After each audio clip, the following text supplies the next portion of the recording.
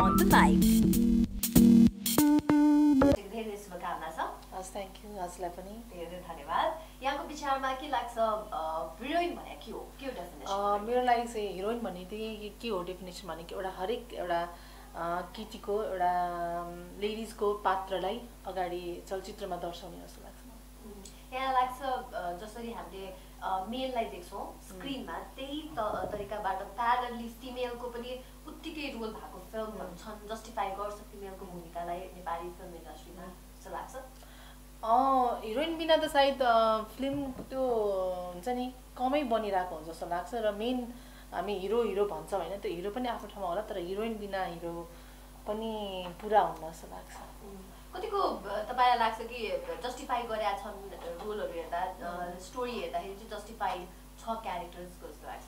अब सबैजनाले आफ्नो वेमा जस्टिफाई गर्ने जस्तै मलाई एउटा कुनै क्यारेक्टर दियो भने त्यो मैले गर्ने तरिका अर्कै हुन्छ। जस्तै अरू म होइन अर्को कसैले गर्दै हुन्छ उहाँको तरिका अर्कै हुन्छ क्या। सबैको आफ्नो सोचाइ हुन्छ नि त त्यही भएर आफ्नो वेमा बेस्ट हुन्छ जस्तो लाग्छ मलाई। यहाँको विचारमा कस्तो खालको महिलाको कहानी स्क्रिनमा नेपाली स्क्रिनमा देखिएकै छैन?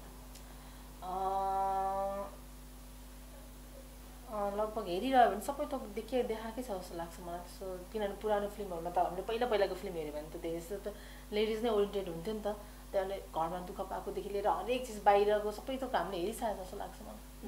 तपाईँको अर्को एउटा क्यारेक्टरिस्टिक पनि छ यु आर म्याचो पर्सन होइन अझ पहिला टिनेजमा हुँदाखेरि त्यस्तो किसिमको केटी मान्छे स्क्रिनमा देखिँदाखेरि कतिको सोसाइटीले पचाउँछ अनि त्यो सब्जेक्ट चाहिँ बिक्री हुन लागेको सब्जेक्ट हो कि होइन? मलाई चाहिँ खास हामी त्यो हुनुको रिजन के छ भने हामी पनि केटी मान्छे केही कम छैन भन्ने खालको त्यो हामी आफूलाई किनभने सानैदेखि के हुन्छ केटी मान्छे भएपछि घरबाट छिटो आउनुपर्छ यहाँ आउनु हामीलाई त्यो सुनाइरहेको हुन्छ नि त।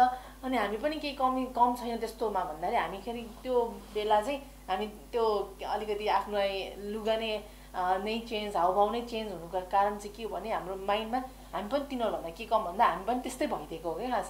अनि यो चिजहरूलाई मान्छेले पचाउनु पनि हुन्छ जस्तो लाग्छ क्या मलाई किनभने फिल्ममै आयो भने पनि त्यो चिजलाई मन पराउनु जस्तो लाग्छ। बिक्री हुन्छ त्यो सब्जेक्ट चाहिँ हुन्छ। सो अहिले इन्टरनेसनल वुमेन्स डेमा तपाईँको विशेष के छ महिलाहरूको लागि? कसरी उहाँहरू अपग्रेड हुनुहोस् होइन के भन्न चाहनुहुन्छ? म चाहिँ के भन्न चाहन्छु कसैले पनि होइन आफूले जे चिज इच्छा छ नि त्यो चाहिँ मजाले मन खोलेर गरौँ होइन।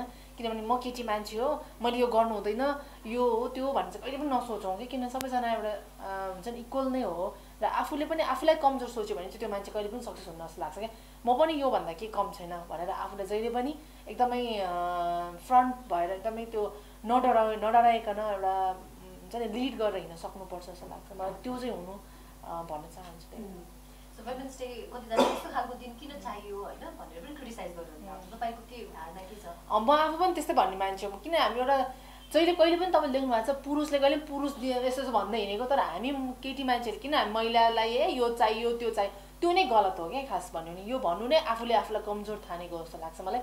र मलाई यो डे वुमन डे यस्तो आउनुमा आफूलाई नै ठिक लाग्दैन भन्ने हो भने किनभने हामी आफूले नै छुट्याइरहेछौँ क्या हामी कमजोर छौँ भनेर क्या। अनि त्यही भएर मलाई यो चिजहरू मन पर्दैन र हामीले कहिलेकाहीँ कास्टको कुरा गरिरहन्छ घरि के कुरा गर्नुहुन्छ यो गर्नु नै गलत हो किनभने सबैजना अवेर हुन्छन् अवेर हुन्छ। त्यही हो अन्त म यो रहेछु है भने चाहिँ त्यो आफूले चिनाउनु हो जस्तो लाग्छ मलाई। Thank you so much. Happy Women's Day. Thank you.